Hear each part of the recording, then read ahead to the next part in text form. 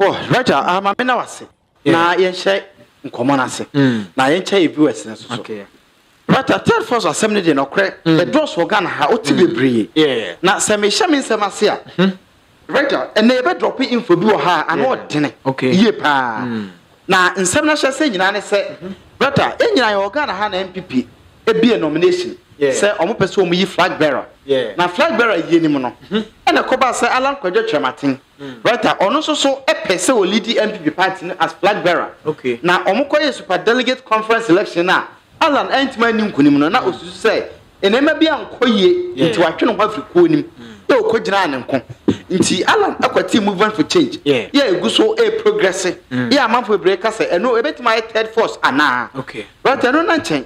Honorable Kennedy twaso. Ono dey after Alan onu ginem. And Dr. Bawumia ekoye in a tight competition. Na ewie no so nkunimdi amanafa. Yeah, nipa bebre susu say NPP from Penifo ne Canada Japan. Ni ni yie. Just almost see Kennedy ankasa. Yeah, right, me ankasa e kai bi se kwan omo fa so no na etwa yie. Right, eno achi. Kennedy started say or drop in sembi. E ma manfo bebre adwen kire omo say and Honorable Kennedy or Tino, about a third force or now. Right, and also so a quiet stage, Emma Kennedy Kaya, Estetini class or MPP, now own free MPP party. Right, and non quarter, young yo. Your one it is a new force to be so ever. A new force never so right. You watch here, we can be just say who banners, you who billboard like a sending your manema be brave. And Anche who freedom Jacob Caesar, which are not quite as a Cheddar. So no so unveiling in official way say ono and we the man behind new force no yeah ono no person third force ono ba be wura no ba win election as president yeah ono so buy no enipa bebre so asa atwoma dwena ko ho episa say ene e Cheddar ebetima ba be the new force yeah Ghana hwehwe say obe take power from NDC NPP ana nti eno so another section right e da baby nti say wo hwa third force issue na ba issue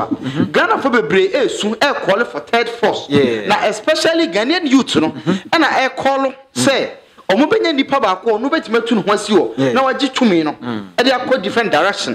nti nipa bebre e ka say among mpanifo mensen kwan na obetumi aye third force obetumi ayi merge as the main power na wetumi age election no right na wagi power e dey free NPP-NDC nsem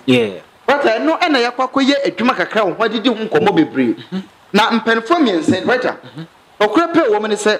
obia wo ne idea because obia building ho na in fact obia so a very respectable person okay Alan Kwadwo Chematin a politician a o shase a che na yakani nsem bebre a kire niam o dey ba on board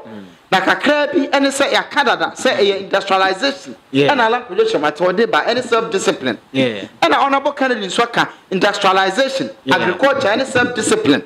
but and Cheddar so dey o dey ba Cheddar so e kire me kire industrialization and or dey adefo fra and also so say an importation idea and also assign a deeper right will be wrong but baby I didn't do no bisa say so do mo ba individual we see what one right and no any say omo kan bom no then he na omumu ebetimi ayedru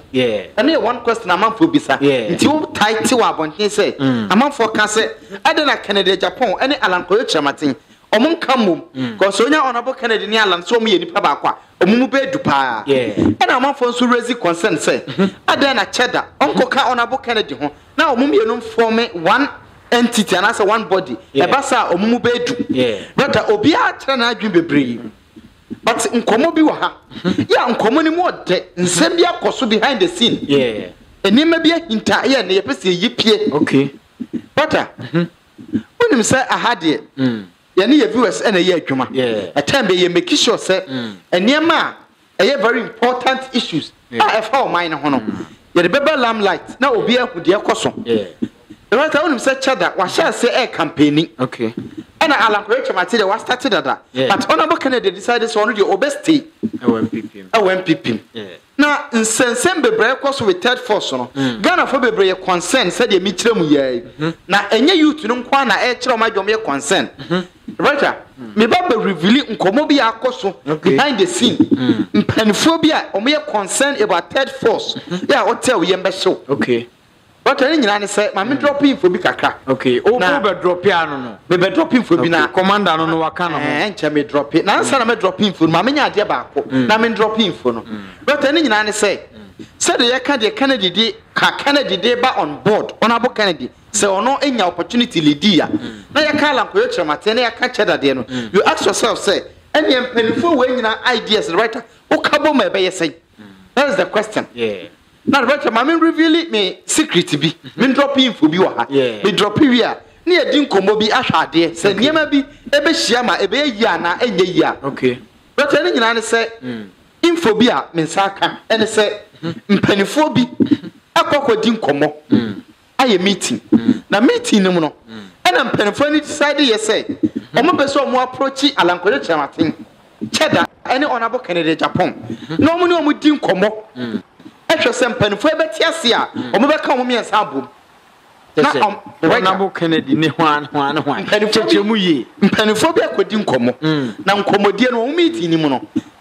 ena omo di tu dwa say omo fa kwan omo hwe kwan omo be fa so a omo be kan honorable Kennedy Japan alankode chamatin ene Cheddar abom ama ma form one association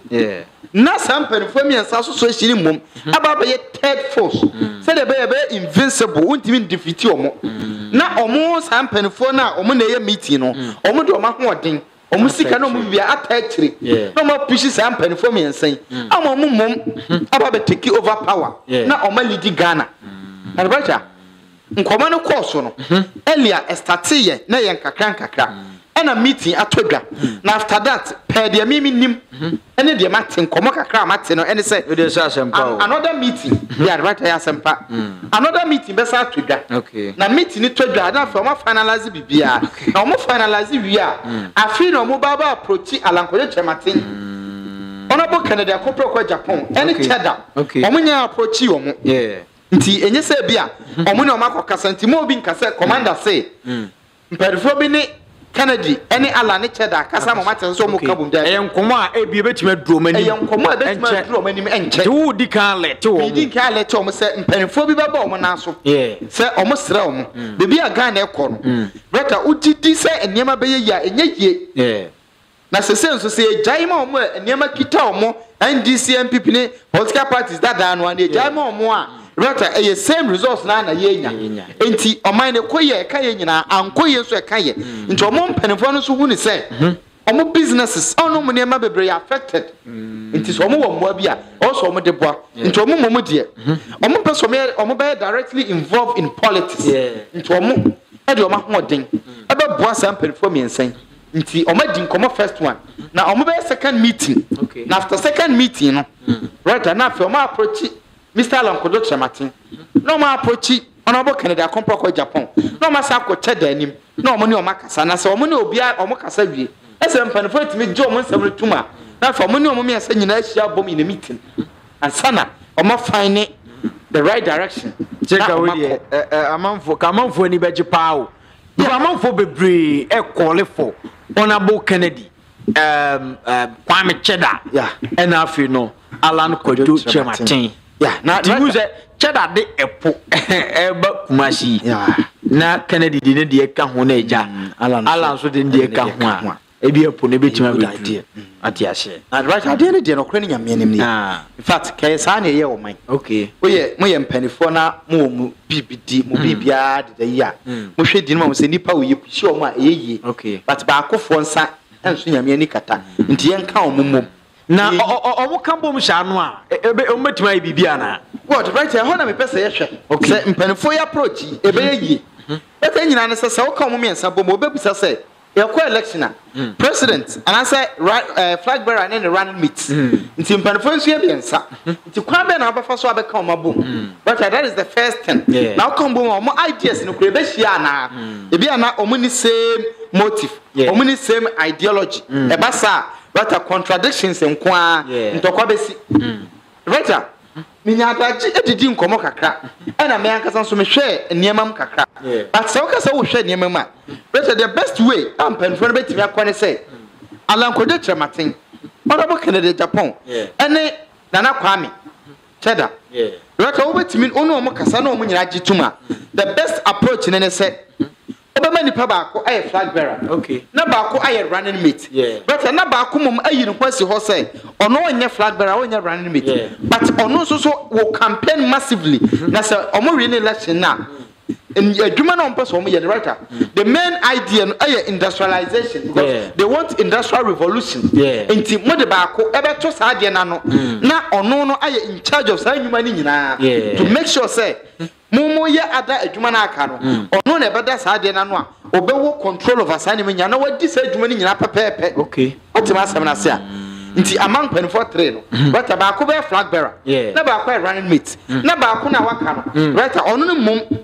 mo special duty the man after winning the election so mutime win ya no na ye adwuma sonko na mo number bia so right the best thing is say mum yensa no mo be go together on be work together say dey be obi feel say o ma ye me inferior me ma ye ketwa ana say o mo de me ma bafo mo ma tram so no because obi a ye chef right obi a chef obi a ye boss but at the end of the day o mo me say nyina ntimi nya flag bearer what you say na say it's up to mpanifo na o mo akosa meeting we no so mo so betima tena sa plan say ye hwe we mu me nsa na kwan ne yemfa nya flag bearer na kwan be ne be fa so ene o mo be kasa o mo be tiase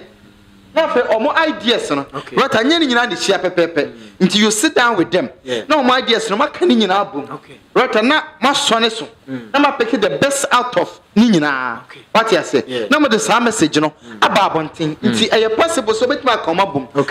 but e up to organizers na kwanya mo ba fa so a mo na omo be kasa ni mo no until ase be ya adwuma na omo ate omo ho ase the ye part no some penifo me ensen etimi kambo mu a ebe boade yeah right asem ni nyina say sempenfo me nsan kambo ma okura wo mpa ne say because omu nyina no obia won the field honorable Kennedy enimajuma Alan enimajuma Cheddar so enimajuma ati asia right obia won the field awo obia enimajuma but one idea me den say right I say the last time near catch Cheddar asem Cheddar when the business ideas honorable Kennedy when the business ideas Kennedy wo parliamentary ideas say legislature ho yenye amanyo budget beba yen cut cost yenye sin Kennedy what that idea because what parliament a check on politics on those strategies Alan Koyechaman to hold positions as ambassador position as ministers on him say niema we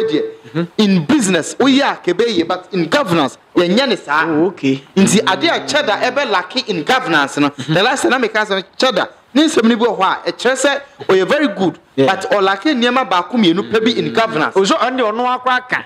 so ono nye politician nti e basa Alan Koyechaman ne honorable Kennedy ebe boano sani omo idea na wo government say e dey aboa Cheddar na Cheddar so na ade ba ko mienu na onim ene ne connections ahodo a okase owo no no no so dey aba on board na Kennedy must scrutinize sa niema no no ho ko on be fa so on betimi akasa ne man bom ne fix the country together that's like a very good idea and there a proper supervision ebe koso but say obi e ka asem na ebi a individually obi e campaign na ebi a nsem bi enkoye papa because mu nyina maka bom be so ne nsem ne so because unua ne nko ya you criticize unua say asem ya all can enye papa into asumu se mu nyina mo ka bom mo be hwe sa points a obi aka ya na emu omre no na ma work on that na obi ade emu otu no right am atomu nchene na mo de akwa akobo adwuma and ebasa you get the best out of each person na team na ekọ nti Kennedy de nkrofo beba Alan de nkrofo beba Cheddar so de nkrofo beba na omukọ me I expect to say ankom nkrofo gum enka because ono so why because the last election or one person okoi pa and aside that impo say ono so na ideas ni say industrial revolution factories are Dr. Bam Kwesi yan revive ni nyina nti mpenifo me so advice and as me so mad friend say mpenifo mo koye meeting em say me dan mframa ko wura o mo ntem eti o mo nsem keka no bi so you dan mframa che dan mframa che say em say MPP for no dan mframa go say o ma chew o ma cheme do dan mframa kwa o mo so fa strategy bia say o mbe ho commander ato atwene right I know there komo bi o mbe di bia so no dodo na ye tibi okay but sa hweye ni ya ba say na me say ba yi no omunso afa strategy bi a o ko ane ye pamo say dey o ko na mo pamo ndi no correct ba wasan fa strategy for ya fa strategy for oh okay say strategies ne dey say we use wa na e be ye common na mpanifo ni bi ani ba ho a na wadan ne ho foforo na o san e ko na o metumi awe ne election there what right there gwa se nkrofo yi yo me sha dominate na manfo keka se o Ghana there o ye third force e be je o so a be du won so no mo de akọ wani right there no kra ne nyame anim ne say o de o mu si ho a no kra say third force every election Ghana is very difficult okay but say o de o mu si ho as individual na o hwe obia message a o sell dada any omo brand de kita omo a na o combine a right there o say they can do something better oh okay actually o metumi arene and I o metumi arene right o me nsa na kabom a o me nsa kabom no mo yiro mo metumi arene election okay no correct so mo kabom no mo yiro mo ho a o metumi arene election amam for a fed up right I know there abambo dia amam for bambo for abre ushia manche ni bebe o mo se o aban kwaye nto we ko to adada na and no correct 2 years so san mkrofo mi ensen kabom a ebe convince san mkrofo ni na mo makoto aban rema me right so combine no mo me ensan said the meeting kaka ye no obia selling the message that obia kansem na honorable Kennedy alankoyo chomate ne Cheddar right mame en chiremu yie because me kai say honorable Kennedy ka industrial revolution industries wasem and agriculture me make mention of that but the number me kasa ne say Kennedy the message was selling ye nyina no o chiremu say ye land na ye wo ye fertile no ye de ba be agriculture and agriculture it is the fundamentals of every country especially West Africa and some part of Europe and China near the other say agriculture no and I say ukua yo no enyina ne na so a o mining timi nyina yie and enu ntina make say every candidate here open man pani adi a o be kan wonsem nyina wan fa kura yo amam no you don't deserve to be president because kura yo no enu ne the main ade a ekita o mine no and we cannot live without food 10 minutes na ewiase wa bra